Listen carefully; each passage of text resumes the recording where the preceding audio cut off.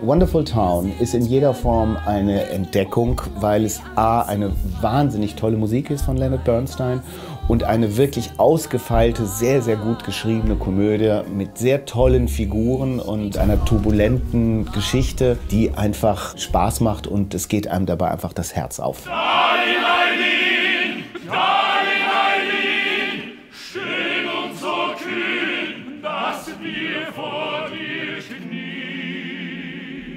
Of course, when we talk about Bernstein, we're talking about somebody of extraordinarily prodigious invention. He could switch styles on a dime, as the Americans say.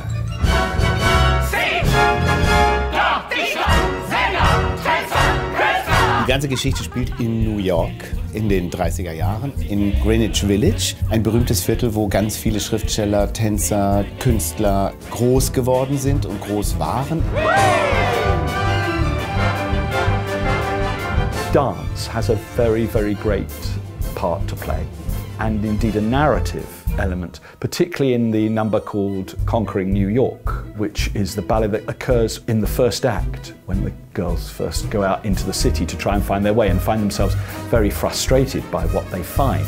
And that's a marvellously sort of through-composed piece of ballet with all these different sort of sections, but all kind of pinned together by a very, very strict sort of tempo, but the diversity in that always gives me a great deal of pleasure.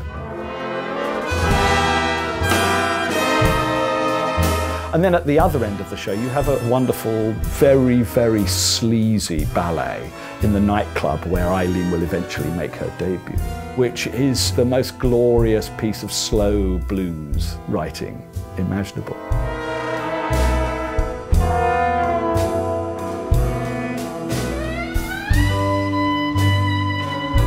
Ein Tanz, der ganz besonders populär war in den 30ern, hat Bernstein und seine Autoren haben den reingenommen, nämlich einen Conga. Das war ein ganz großer Tanz in diesen Jahren. Was passiert ist, es kommen Matrosen, eine brasilianische Flotte.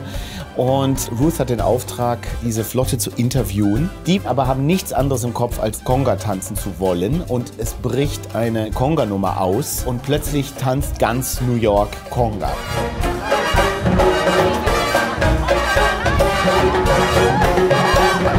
It's a glorious potpourri, and obviously came from somebody, clearly of the work of somebody who was an absolute master of every single musical style.